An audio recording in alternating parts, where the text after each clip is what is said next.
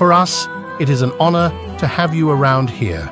Our wish is that the secrets of the sages of ancient India, taught by the renowned Yogi Sadhguru, be a powerful tool of self-transformation in your inner journey. Get to know our yoga course by clicking on the link that is in the description of this video and learn more.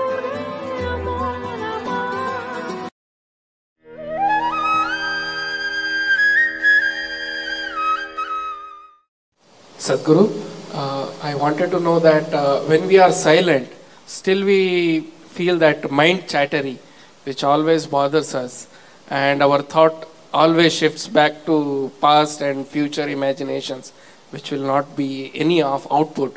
How to get rid of it? A whole lot of thought about this thoughtlessness. Thoughtlessness, no mind, these kinds of terms have been propagated all over the place, and these terms have been badly misunderstood and made into all kinds of things, and people are striving how to stop my mind. It took millions of years of evolution to get a mind of this kind of capability, isn't it? Millions of years of tremendous amount of nature's work, that today you have a mind of this kind of scope. And now you want to stop it.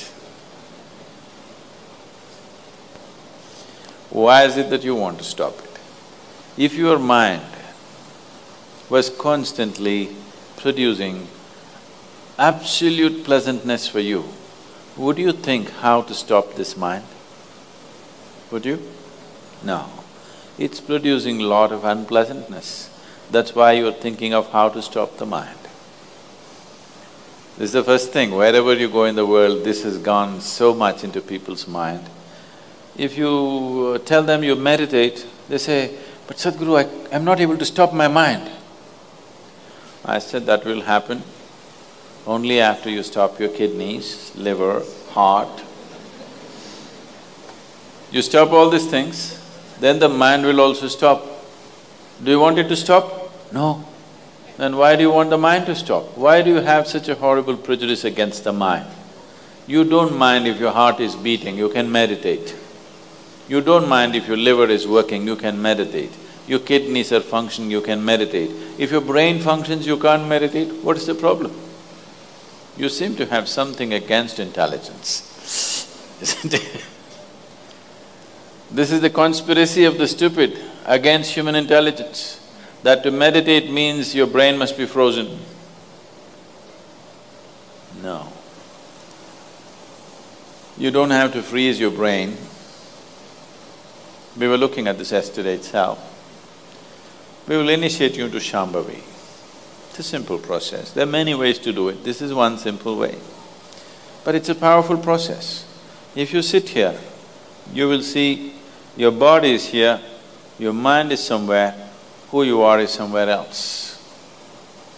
Once there is a space between you and the mind, then what the mind is not doing, what the mind is doing is not even an issue.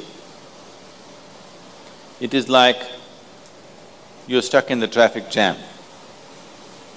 You're struggling through the traffic. That's one experience.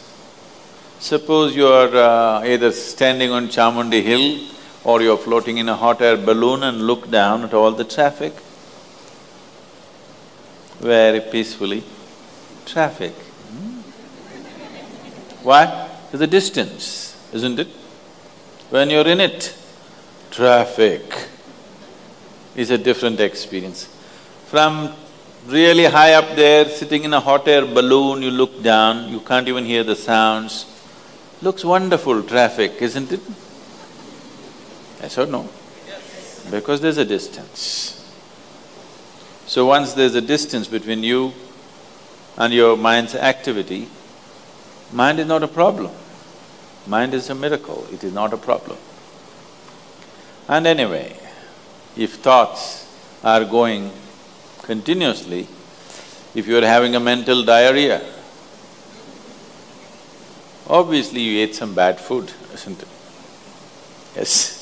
If you're having a physical diarrhea, you ate some bad food, isn't it? If you're having a mental diarrhea, you are obviously consumed something wrong.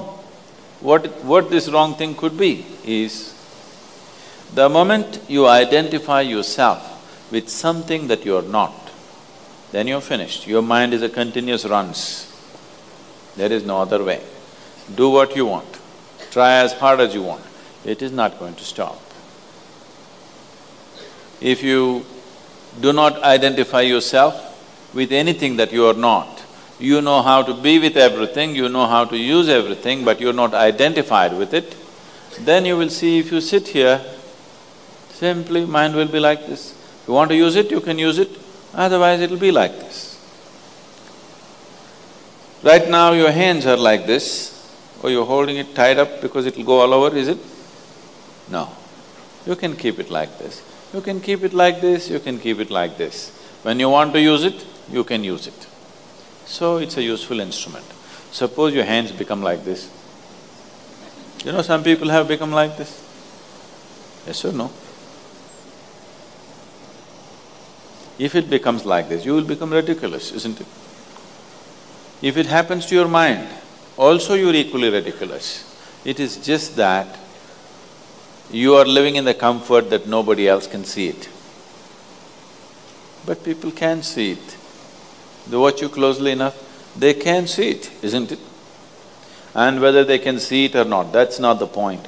The point is, the most important faculty of your life is out of control. Doesn't matter whether they can see it or not, that's not the issue. The issue is, the most important faculty in your life is out of control, doing its own rubbish all the time, not doing what you want it to do. So, if you have to be freed from this ailment, you should stop eating bad food. Wrong food or bad food means you're identifying yourself with things that you're not. If you sit here, if you're not identified with this and with this, then you will see everything is just fine. Then your mind will do what you want it to do. Otherwise, it will simply hang there, and that's how it should be. Mind should not be telling its own stories all the time. It should tell the story that you want it to tell, isn't it? Otherwise, it's quite a nuisance. They hit it off and they were talking about their old times. He just forgot that he's married. You know, when you meet old friends, it happens. And both of them went to a bar and they had a few drinks and he just forgot. Then he realized, then the snails were just climbing out and one snail fell out of the bucket. He realized, oh my God, I'm supposed to take these snails, my wife, French wife, she's waiting. So he said, I need to go, and he went. By then it was already very late. He went, he knew it's not going to be pleasant. So he came near the house and spilled all the snails on the ground, threw away the bucket and went and knocked on the door. The French fury came. He turned back and said, come on you guys, we're almost there, come on, let's go.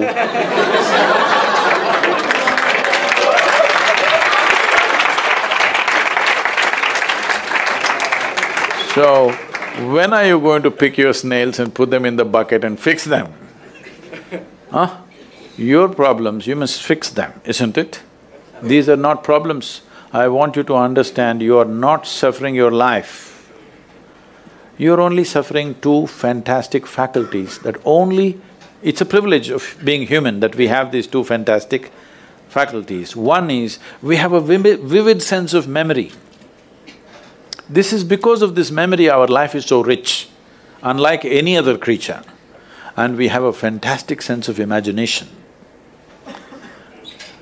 Now, this is what you're suffering. What happened 10 years ago, you can still suffer. Why?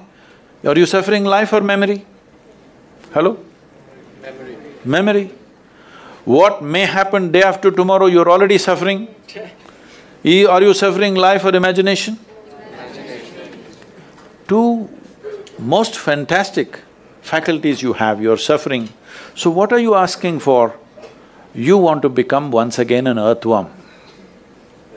An earthworm is a very eco-friendly creature, I have nothing against it.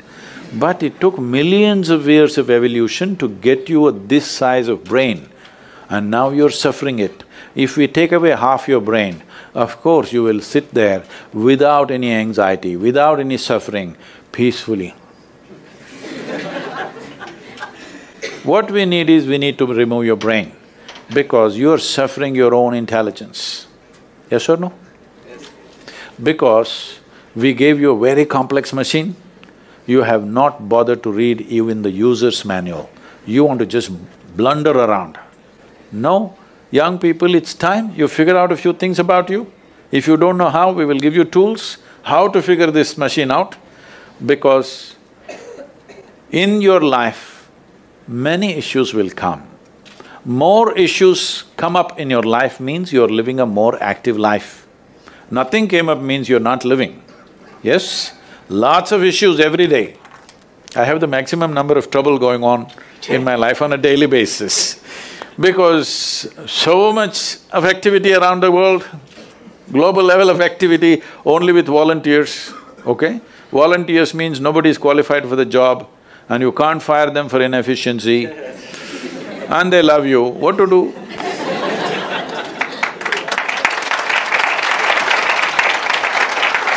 This one thing you must fix, that is, in your life, you are not the issue, okay?